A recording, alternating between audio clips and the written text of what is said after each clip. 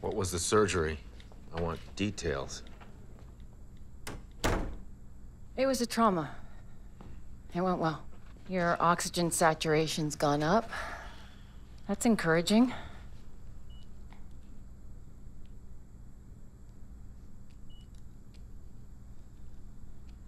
I did love you, even though I tried so hard not to love you because I also loved Owen.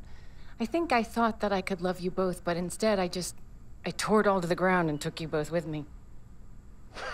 Wow. I asked you for one thing, Altman. You asked me for the truth. No, I didn't ask you for that because the truth is relative. You got yourself convinced that you loved us both, but empirical evidence would suggest otherwise. Empirical? He doesn't want you. You're right, you dragged us both to the ground, but he doesn't want anything to do with you, and I'm still here sitting in the dust. If you loved me, Teddy, we'd be together instead of together in our misery. Empirical evidence. I asked you to admit you never loved me because I need it.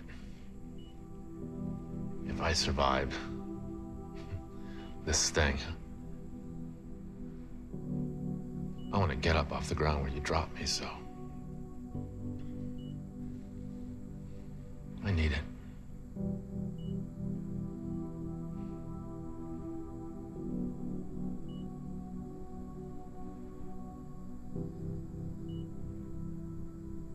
I never loved you, Tom.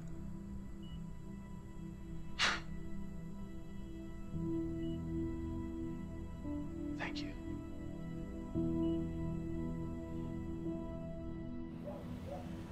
You want to sit, or?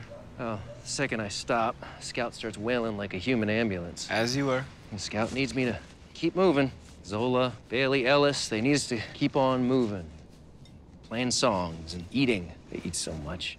So I just keep going to the grocery store and buying food that Amelia keeps pretending she knows how to cook. And what if Meredith doesn't survive this? You know what it's gonna do to my life?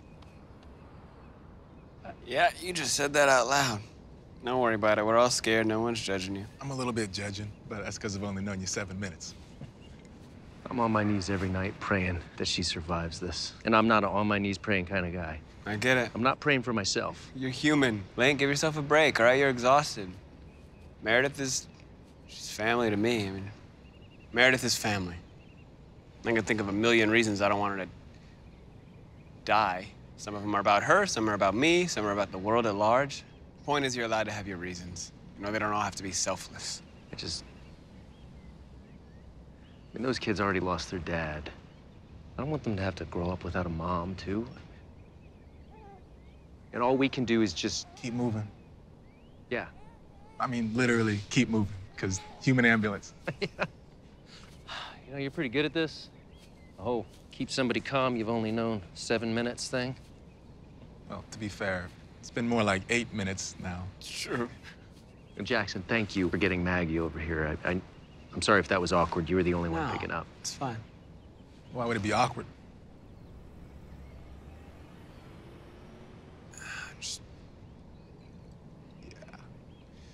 Okay, you're ex, aren't you?